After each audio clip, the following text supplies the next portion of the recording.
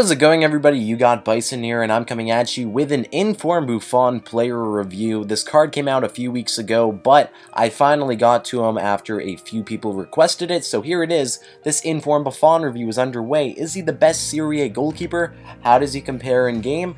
Find out in this review. Here we go. So as you guys know, I've already done regular Buffon in a FIFA fight, and Handanovic beat him. Buffon's regular card is very good, as you know. He had unbelievable positioning and pretty good diving, but the main problem with this card was his reactions. They weren't bad by any means, but they were just a little bit late. So in this card, for him to be a success, you want to see a big increase in his reactions in-game. Although his reflexes are an 87 on the stat, in-game he did not live up to that. His reactions, like his regular card, were just too inconsistent for me. He would have pretty good reactions on some shots, like you see right here, reacting very fast and making the save, but he allowed so many goals for me because his reactions were just a little bit too late. And this doesn't take away from the rest of this card. His positioning is probably the best out of any goalie I've used in this game, and that's a huge statement to make. He took great angles to the ball, he was always in a great position in net.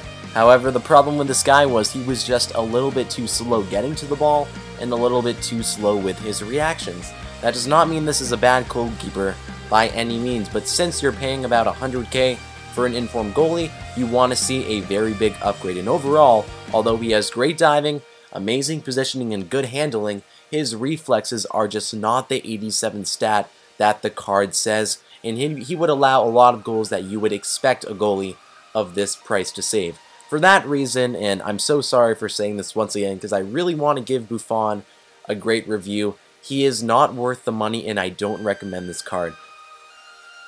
Anyways, I'm trying out Inform Handanovic next. I have a feeling he is going to be better because he typically is better. He always has better reflexes than Buffon. But anyways, back to Inform Buffon. A really good goalie, but the problem is his reflexes are just too inconsistent to be worth paying the 100k for.